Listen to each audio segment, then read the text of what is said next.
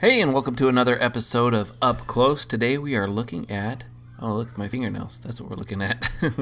We are looking at the $1 bill. By the way, I need to clean those fingernails. When you get up close on things, you find things are always a little dirtier than you always expect, and we'll get to explore that later on. But today we are just going to be looking at the $1 bill. I have it all the way zoomed out right now.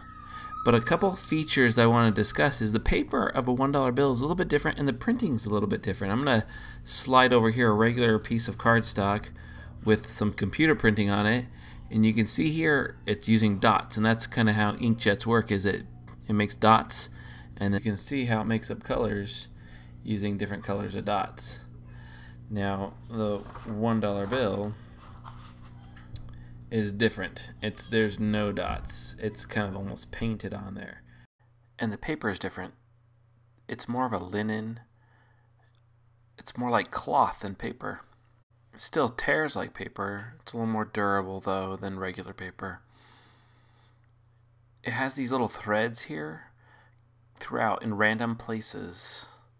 And it prevents counterfeiting because if somebody looks up close, you can tell it's made by the Federal Reserve if it has these features.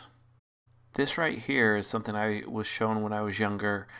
I was told it was a spider up in the top left corner of the 1 in the top right of the front of the bill. But I was told recently that it's actually might be an owl and have some symbolism. What do you think? Leave a comment below if you think this is an owl or a spider or neither. Then at the bottom of the page, there's this other interesting design. It's kind of like it's more like a pyramid, but it's a similar design at the top.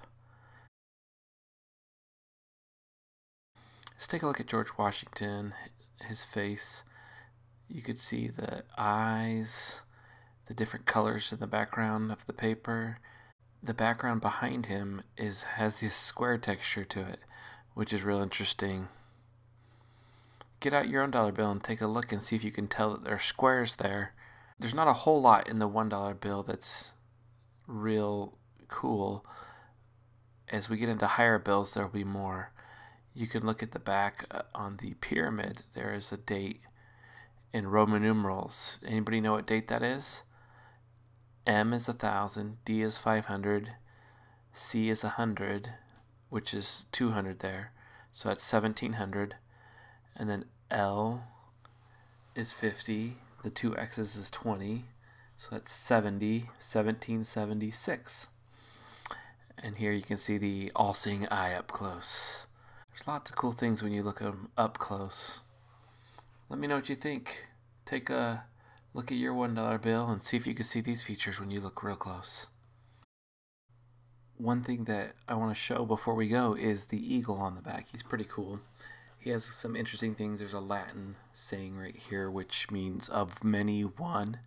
E Pluribus is of many, and then Unum is one. So it's like a being united thing. And then in his right talon there's an olive branch which represents peace.